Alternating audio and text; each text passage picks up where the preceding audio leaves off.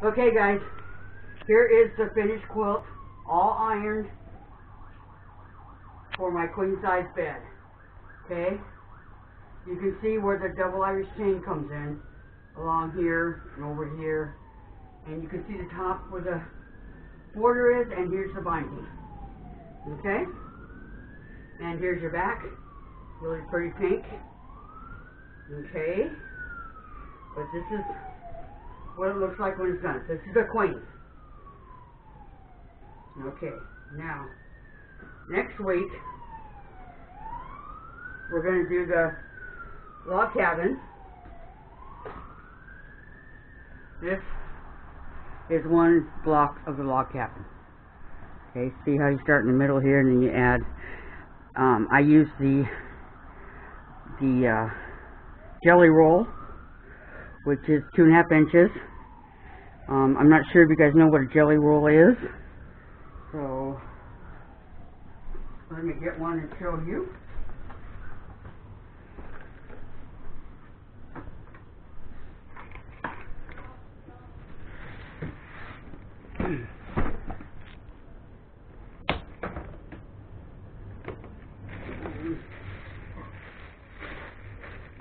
Here we go. Okay, this is a jelly roll. Okay, you have 42, or this one has 40 pieces. They're 43 inches, 44, and they're 2.5 inches. Okay, this is perfect for doing the log cabin.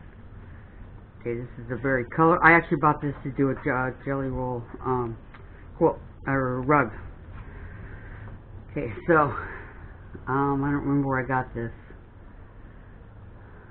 Probably Amazon or Missouri Star or somewhere like that. But anyway, you can do it with your material too if you want to cut 2.5 inch strips.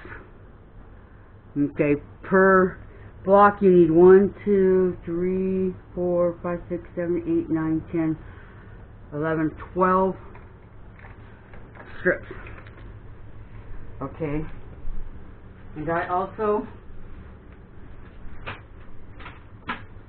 there's the block, and I also did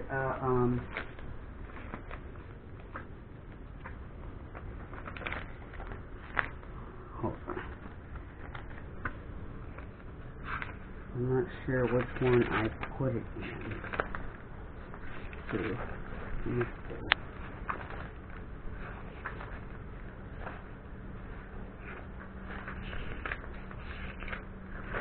Let's see.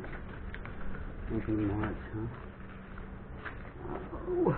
I drew a picture of the log cabin block so that I knew what I was going to do. Okay. There it is. Okay. So how good you can see that? But this is how it is. You start with your center, okay, right here, and you got B1, B2, B3, B4, B5, B6, B7, B8, okay, and then your D1, D2, D3, D4, D5, D6, D7, D8, okay, and it all makes sense when you draw it over here. Okay, C stands for center. D1 goes here, okay? It tells you in the book how to do that, but that's how each of your logs are going to look. They kind of want the B to be sort of kind of dark, and then that D to be kind of light if you can, but it's okay. Whatever you want to do, okay? This is the layout for the log cabin. We'll go over it again next week. Okay, I can't wait to see your guys' quilts. I'm really looking forward to it. So please post them so I can see them. And congratulations on getting your first quilt done. Good job, guys. See you next week, okay? Have a good Labor Day.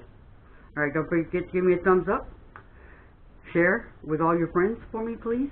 And don't forget to ring the little bell when you're get a notification. Alright guys, have a great week. I'll see you next weekend. Bye.